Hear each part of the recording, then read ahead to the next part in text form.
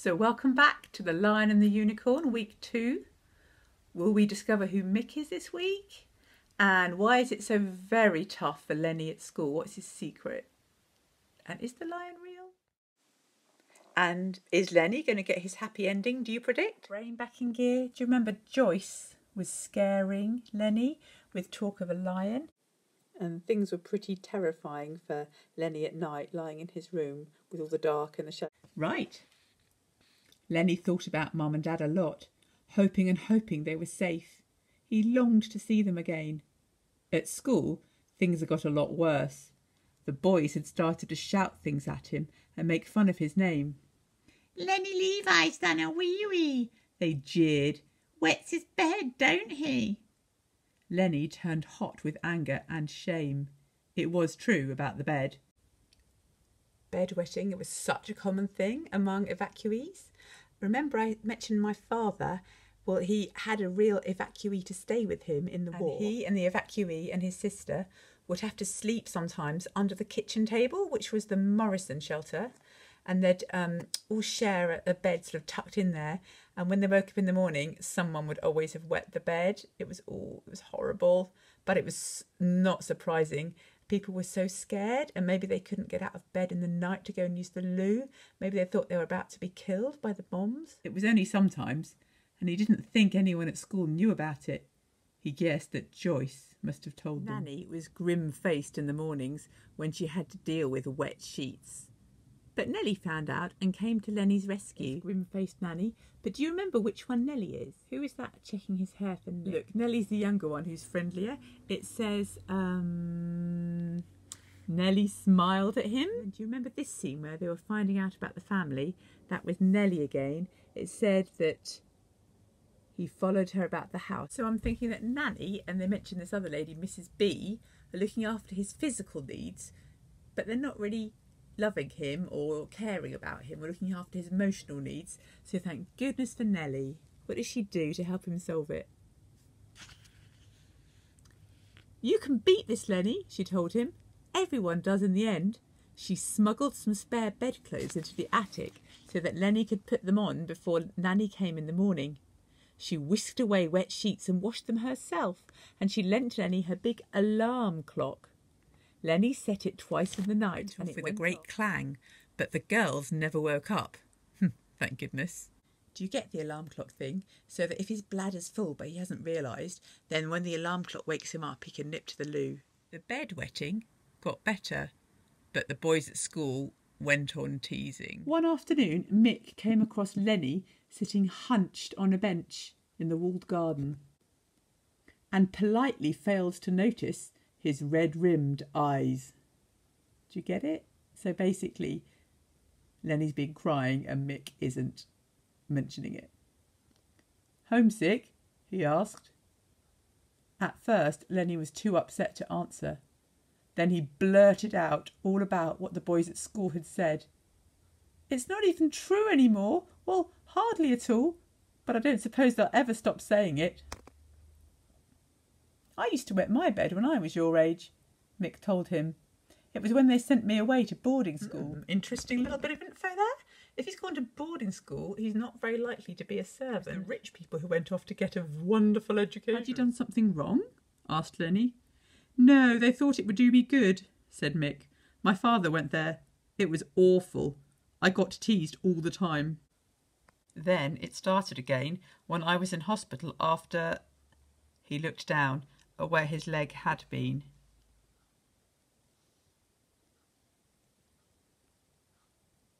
"But you were grown up then," said Lenny, amazed. I love his honesty. "Yes, I cried a lot too, but I got through it somehow, and so will you, or my name's not Mick DeVass." Big reveal. There was a long silence. Lenny stared at Mick. "You're the war hero," he said at last. "You've got medals for bravery. Nellie told me." There he is. Portrait of him. What was it Nellie said exactly? They've got a lot of soldiers in the family. Lady DeVass's husband was killed fighting in the First World War, and her son's a war hero. He's got medals and all. There we are, that's our Mick. I was frightened all the time in the fighting, said Mick, but I suppose you can't be brave if you're not frightened in the first place. My father was really brave, a fine officer. I'm only a private. My dad's a private, said Lenny proudly. He's fighting the Germans like you did. I've got his badge. I never wanted to fight Germans, or anyone else, Mick told him. It's cruelty, bullying and oppression we're fighting against. Lenny was not quite sure what this meant, but he got the general idea. I used to come here to this garden to see the unicorn when I was a boy in the school holidays, said Mick. I used to long to be brave and manly and all the things they wanted me to be. But there are different kinds of courage, and I'll tell you one thing. The boys who say those things to you haven't got much, none at all in fact. Later, when he was alone, Lenny thought a lot about what Mick had said. Gradually, the bedwetting stopped altogether. Knowing a real war hero who had had the same problem helped. He even forgot about prowling lions. But then something happened which was much worse. Mum's weekly letters stopped coming. Every morning, Lenny waited anxiously by the gates for the postman to arrive, but there was nothing for him. He told nobody how worried he was, but he started to have bad dreams about searching for Mum and running and lions leaping out at him and pinning him down with their horrible teeth and claws.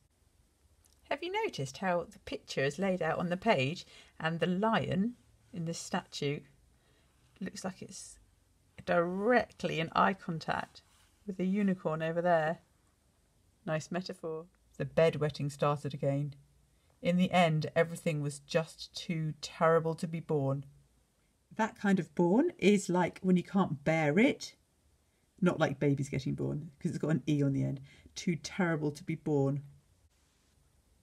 Prediction moment. What's he going to do? One night, Lenny waited till the girls were asleep. He had his suitcase ready packed. Put his precious badge in his pocket and crept downstairs to the back kitchen. It was difficult to unbolt the back door without making a noise, but he managed it, standing on a chair. He was running away. He had to get back to London. He planned not to go by the main drive, which went round the front of the house, in case he was seen. Instead, he would cut through the gardens into the orchard, that's where the apple trees are, through a hole in the hedge and across the field to the road. There was a bright moon. Lenny's sharp shadow tracked him nimbly along the silent path. In the vegetable garden, he scampered past raspberry beds and rows of staked-up runner beans where anyone or anything could be hiding. What's he thinking about? When he reached the orchard, he broke into a run, weaving from one tree trunk to another, crouching low over his suitcase. When he reached the hedge, he stopped short. He thought he heard something moving stealthily and carefully through the grass on the other side. He listened. The whole night seemed to be breathing, purring, growling. He was sure something was coming through the hole in the hedge. Lenny did not stop to find out what it was. He dropped his suitcase and ran. Now the dark, many-chimneyed shape of the house seemed to be flying swiftly against the moon, too far away to run to now. But he ran all the same, wildly, until he was heaving for breath. Now he was on the path by the summer house. He saw the door to the walled garden. He pushed it open, fell inside, and slammed it shut behind him. Lenny was crying now, but he felt safe. The garden was completely quiet. The rose bush was frozen in the moonlight. Underneath, in its dense shadow, something glowed softly. It moved gently. Lenny wasn't frightened. He went towards it, and at that moment he saw the unicorn. It was alive, glimmering under the rosebush, sitting on its haunches with its one spiralling horn and its long white silky mane. It turned its beautiful neck and looked at him. Lenny knelt down. He laid his head between its hooves with his face in the grass. He was very tired. Almost at once he fell, as though from a great height, into a deep sleep. He woke up with the sun hot on his neck It was morning, and the unicorn had gone. The statue was in its usual place, watching over the garden. Lenny got up and looked round. He knew that something had changed inside him. It seemed now that it was his own night fears which had been chasing him. He went out of the garden, closing the door softly behind him, and began to walk back to the house. The lion and the unicorn were back inside Lenny's head and on his badge. But one important thing was real, and that was what the unicorn stood for. Different kinds of courage, Mick had said. Now, after last night, Lenny thought he really knew what that meant. Perhaps with his new unicorn courage, he would try to stick things out for a bit and see if they got better. Anyway, he didn't seem to care much what Joyce and the rest of them said or did anymore. They were only a load of mean, mangy old cats after all. Maybe that's why she drew the lion so ugly. Lenny came to where the garden met the back drive. As he turned the bend, he saw a figure coming towards the house from the opposite direction. A smallish person in a brown coat, a familiar walk. There was a good distance between them. Lenny quickened his pace. Then he broke into a run. Who is it? Now, as he got closer, the outline of that person was blurred with tears. Lenny tore the last few yards. "Mum! Oh, Mum!" he shouted, and he threw himself into her arms. "Didn't you get my letter?" said Mum after a while. "Bombed out. A direct hit. The whole house gone. Lucky I was working at the canteen that night." "Got no letter?" sobbed Lenny. "The letterbox must have got it," said Mum. "I was running away," Lenny tried to tell her, "but then—" His voice choked. It was too difficult to explain. "Lucky you didn't," said Mum, "or we might have missed each other." "You're a brave boy, Lenny. A proper hero you are. After you left, it seemed like even bombs would have been better than us being separated. But now I've come to take you away. We're going to your Auntie Rachel's in Wales. It's by the sea, Lenny. And guess what? Your dad's coming home on leave. We'd better go and tell them." Lenny felt in his pocket to check that his badge was safe. So he, Lenny Levi, was brave after all. He knew that didn't mean he would never be scared again, but at that moment he felt he could face anything.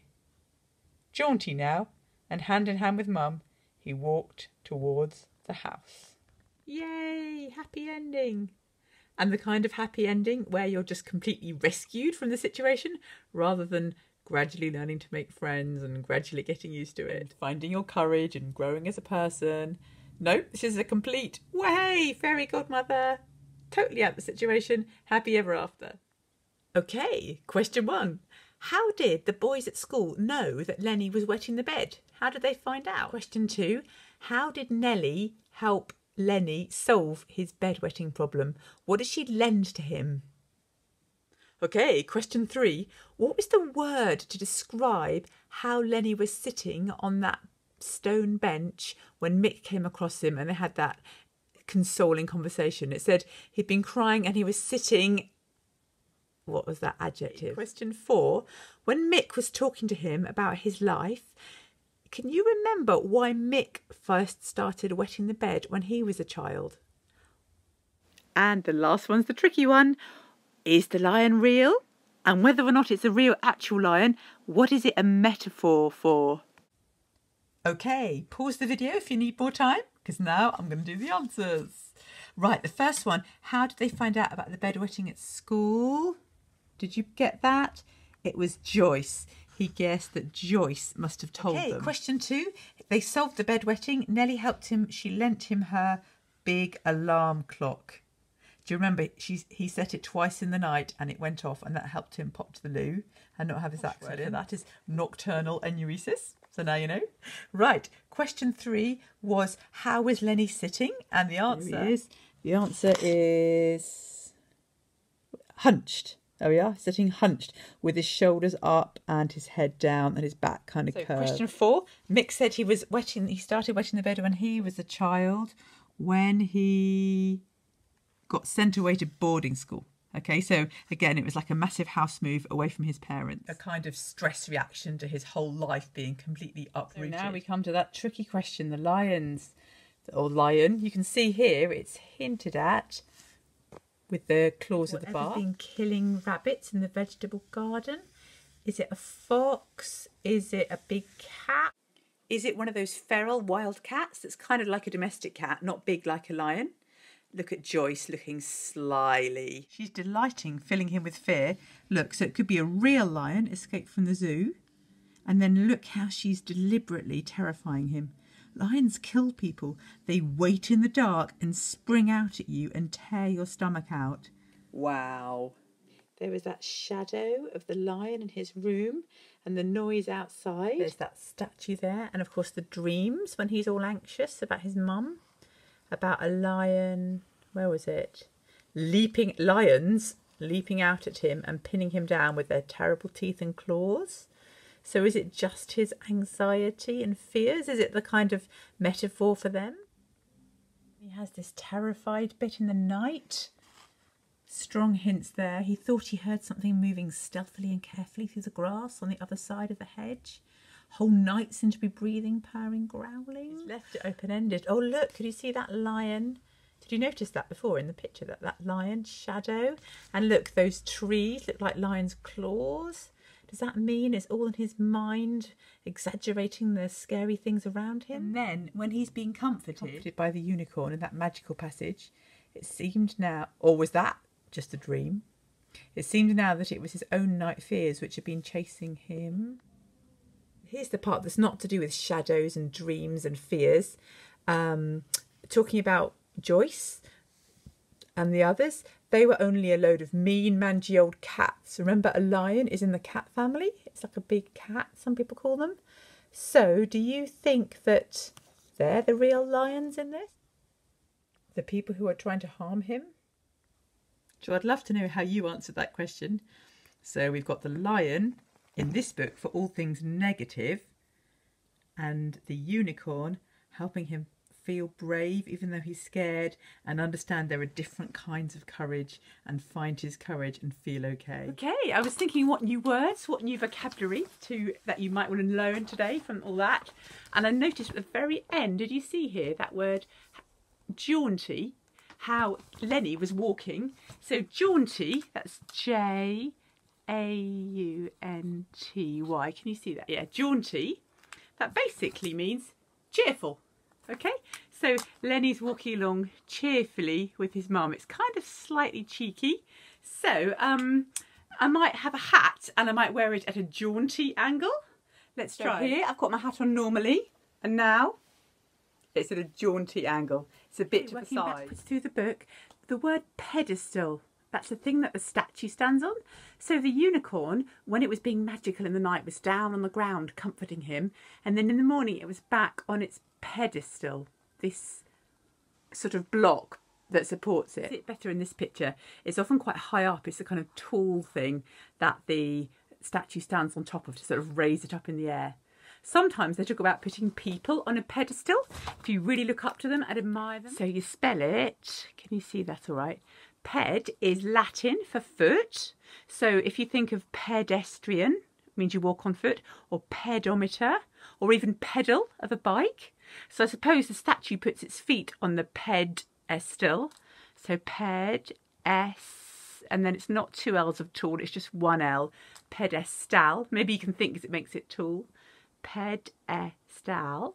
Okay, so you could say that you used to put this pop star, this celebrity, this vlogger on a pedestal, but then one day they really let themselves down and they fell off their pedestal. Or you might write a story and your statue comes to life, and in the morning it's just back being a statue again, back on its pedestal. Okay, do you remember when Lenny was creeping around in the garden in the night and it said he heard something moving stealthily and carefully? Do you know stealthily? Stealthily. There was a ride at Alton Towers called Stealth, I think. Stealth means secretly, quietly. So stealthily, if you're creeping downstairs in the night to get a slice of chocolate cake, like Michael Rosen, you'll be trying to walk stealthily. Okay, lovely adverb describing how you're walking. So you're doing it secretly. So what should we do? Let's have somebody tiptoeing, going shh with their finger on their lips, and they're just putting their toe down really carefully. They're about to step on a bit of Lego. So they're walking stealthily along the corridor. It's secretly and quietly, and they don't want anyone to hear them. So it's a bit like healthily. We're eating healthily, but we've got this st at the front. Look, or you could think of it like it's got the word steal, because if someone's going to steal something, they might well be walking stealthily, creeping in to get it. I walked stealthily down the stairs. And kind of partners with this is the word nimbly. Ah, now where did that come in the story? Let me just find it. Here we go. It's when he's creeping out at night, and it says the shadow. Can you see? The shadow tracked him nimbly along the silent paths. It means is the adverb of nimble. If you're nimble, do you know in football training or in PE, when you have to do that exercise where you run into, you put your foot into each of the tyres. These are like rubber tyres laid out on the floor, and you run and you put your foot into each one of them really quickly. That's your nimble. We used to have a funny old nursery rhyme that goes, Jack be nimble, Jack be quick, Jack jump over the candlestick. And it was if you could jump over this little candlestick without setting fire to your nightcap, you were nimble. Stealthily and nimbly are both really good adverbs. They're both ways of running. You could run stealthily, you can run nimbly. Okay, last one is grim-faced. So you can imagine happy-faced. You can tell how the person would be feeling. Grim-faced. Do you remember it was Nanny who was grim-faced when she saw that Lenny had wet the bed and she had to deal with his wee sheets? So grim-faced. Grim is something that's really difficult and depressing and horrible. And if you're feeling grim, you might be feeling really poorly and wretched and miserable. And if someone's grim-faced, they would be, you wouldn't want to run up to them for a hug. You would maybe step back and feel worried and scared. A bit gloomy to end on. So I just want to squeeze in blurted out. It said Lenny blurted out all his problems. So he's not explaining them in a calm, rational, organised way. He's going, and I feel, you can imagine maybe a toddler who's all their words are just coming out in a tumble. And then he pushed me and then I fell over and then I hurt my finger. He blurted them out. So he's been all upset or worried or scared, and now it's all over and he's explaining it to a big, kind, listening person, and he's blurting out all his problems, and this person's patiently listening. I said he, didn't I? Let's give him a pair of trousers. Oh, let's give him lots of speech bubbles because it's not all coming out neatly. It's coming out in a muddle. Right, there's our words for today. Jaunty, pedestal, stealthily, nimbly, blurted out, grim-faced, and I hope you have a really good week and a fantastic half term.